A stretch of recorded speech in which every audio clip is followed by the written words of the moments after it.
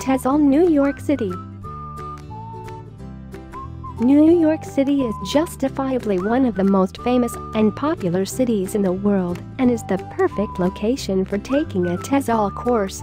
Spend just 5 minutes in New York and you will understand why it's like nowhere else in the world.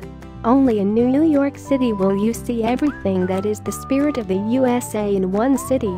The diversity, the culture, and the style of the USA are all here in one fascinating place. There are so many things for the visitor to see and do. See the Empire State and Chrysler buildings, the Statue of Liberty, Rockefeller Center, Times Square, the Bronx Zoo, Staten Island Ferry, Brooklyn Bridge, as well as many other well-known attractions. There is also a wide variety of restaurants, shows, museums, and sporting events to visit. New York in reality is a city of islands.